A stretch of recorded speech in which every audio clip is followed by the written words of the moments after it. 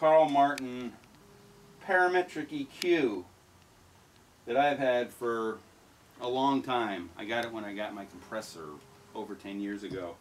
And it's a great little pedal for shaping. I use it to shape my clean electric sound, and I've sort of just discovered it's actually designed for acoustic instruments, and I always knew that, but I always used it like for my clean Strat sound. But I found that it's a great box to go in with a plug-in acoustic, shape your sound, and there's a XLR out that you can go straight to the PA or straight into the board like I am right now.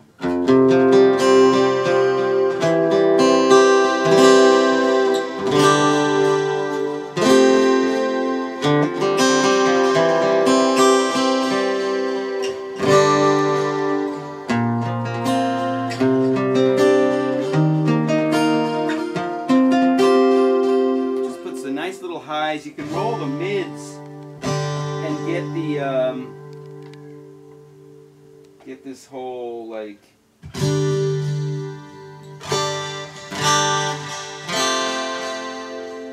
it's real easy to find the frequency, and you just dial it back, just have a little bit of that added, and it's just perfect. It's going to make me start using a plug-in acoustic more. I usually just always mic it, but there's a certain vibe to a plug-in acoustic.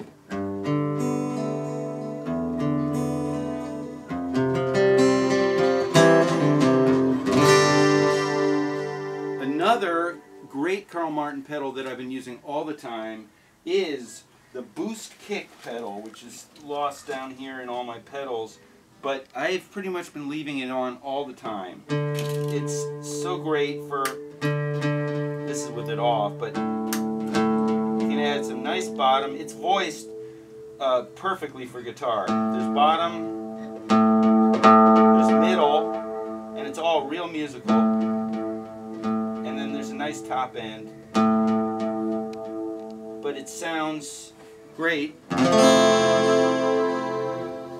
And then when you turn it off, it's just not as full sounding. They're real musical frequencies. I love that. I use it from everything from cranked power chord stuff, solos, to all my clean stuff. Like I said, I've been just leaving it on all the time and just doing a little bit of shaping. Sometimes for the distortion sound, I turn the treble down and turn the mid up. But you kind of can't go wrong with it. It's one of those pedals that just has the right frequencies for guitar. So this actually, in conjunction with the Parametric EQ, creates a really cool, clean, direct sound, which is one of my favorite sounds. I can do it with an amp, or I can do it direct. This is the sound that I have up now is totally going direct and not using any kind of amp or preamp. I sort of create the preamp with these two pedals.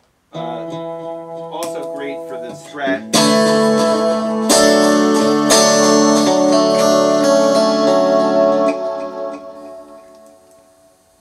For the real super shimmery Strat sound.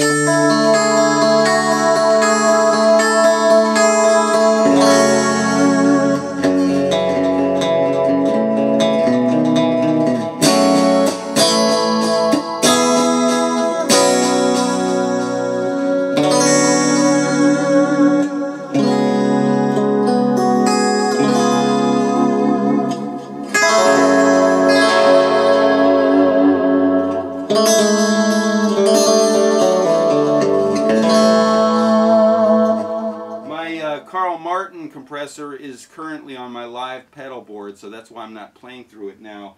But I broke out this compressor that I got years ago called the Pale Green compressor. I think it's that guy, I think it's the Mad Professor guy or something. Years ago he made these pedals, and it's got a cool, got a real sort of snappy